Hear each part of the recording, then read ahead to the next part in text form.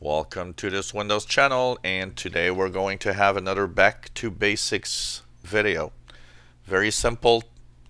If you are booting your computer and every time you enter your password or every time it boots, it just goes to the start screen.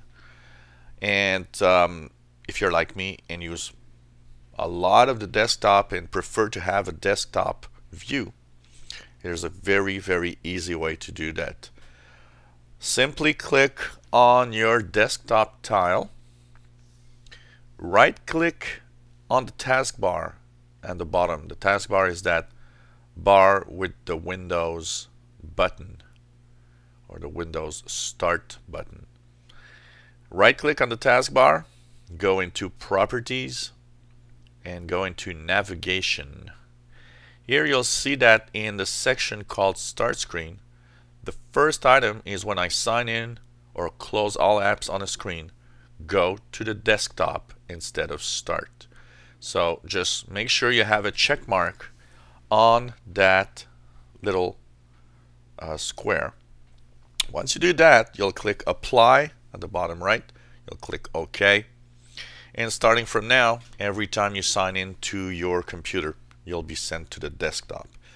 It's still a question I get a lot from viewers on my channel, so make sure that that little check mark is there.